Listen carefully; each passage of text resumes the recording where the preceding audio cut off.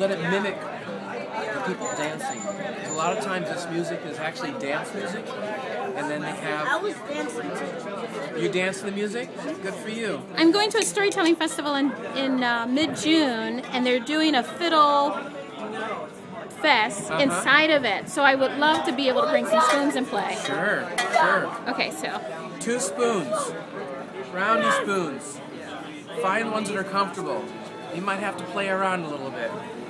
Then holding it just loose enough so it can clack, but not too loose so that it flies off and hits your friend in the face. So the basic is just making sure you got that basic rhythm of whatever's happening.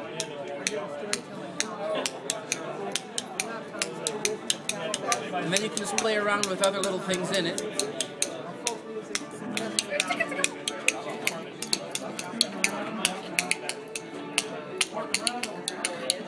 And then you can do your 5 fingers like this.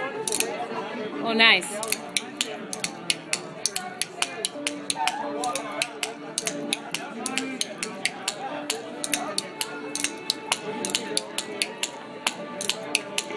So Christian, I bet this is the rhythm we would have heard at the square dancing that we missed. Oh yeah, because they got all these rhythms.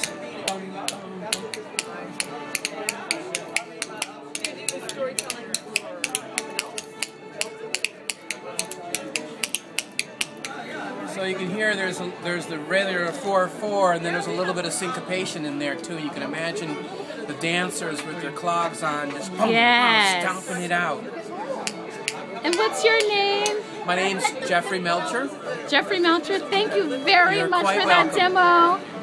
Good And to meet little you. one, thank you for sharing your dad.